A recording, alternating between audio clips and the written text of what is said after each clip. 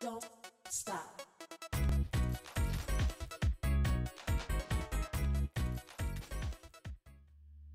Welcome back, fancy beauties and bows. It is time for the awaited living room tour. I hope you enjoy it, and don't forget to subscribe to your girl Gina. Well, here we go. So we're gonna give you some ambiance with the slow-mos and bring everything together for you. So here's just an overview of what we're working with in the living room area. I really hope you guys enjoy. I put a lot of thought and a lot of time into this look. So this is a DIY that I did a couple days ago. I did not showcase this in a video yet, but it is coming up soon. And I absolutely love it. It's so pretty. And then this piece, actually all three of these pieces are DIYs. Most of them from the Dollar Tree. The candles are from Dollar Tree. That vase, that glitter vase in the back, that is actually a popcorn dish that I had, and I just put glitter on it and glammed it up. The box in the back is just to hold note paper, and just so it kind of fits in with the decor. So that is the DIY that I did as well.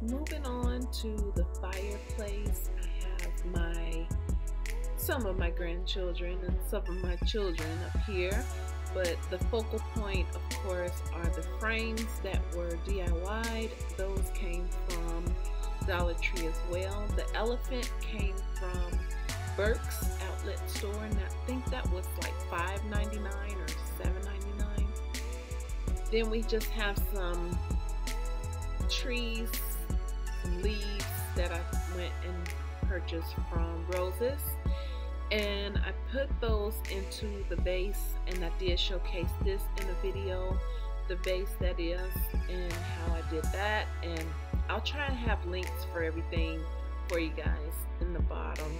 And then those trio candle holders, those came from Burke's as well, and I picked those up at separate times, which is what took me so long to get the video together.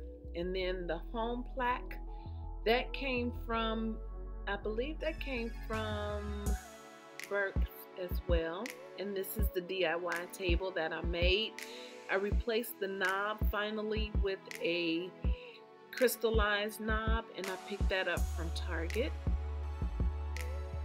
That black and white pillow, that came from Roses, and I just wanted to put that over on the fireplace. The pillows, I've already had those. The one in the middle is from Target. I'm sorry, TJ Maxx. That one's from TJ Maxx. And then the others I just picked up throughout Walmart and I believe Big Lots. And it might have been Roses as well. And then you have the trio cups. Those came from Burke's as well. The books, those are showcased in a video as well, and those are DIYs. I went ahead and blinged out that top book with more rhinestones, of course. You know your girl loves rhinestones, so I saw it only fitting to do so on the books. And this is the entertainment center. The placards on the wall, picked those up from Big Lots.